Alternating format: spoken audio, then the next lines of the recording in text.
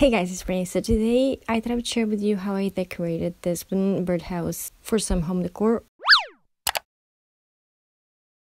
So I'm starting off with this piece of art that my nieces painted a long time ago, but I thought I would update. First, I'm going to start off by painting with this dark silver spray paint. I didn't show you as I was painting this because I kind of needed my two hands and I wasn't using my tripod to cover the whole thing. I'm going to be using this acrylic paint in gold, a brush and a Q-tip, and my brush is actually for makeup. I've been using makeup brushes to just paint because I find the bristles softer and I find them easier to just cover the whole thing. First, I'm going to be working on the details on the edges. For that, I'm going to be using this Q-tip and I'm just going to drag the paint on the edges. And when I paint on thin edges, I like to use this Q-tip because the paint doesn't go on the edge. It covers enough, but there's no paint dragging all over the place. For that tiny hole, I'm going to be using this toothpick. And for the edges on the bottom of the house, I'm going to be using this gold acrylic paint. And so I thought I would just add some details of antique paint on the top of the house, going like this with my fingers at the end. And I did the same technique in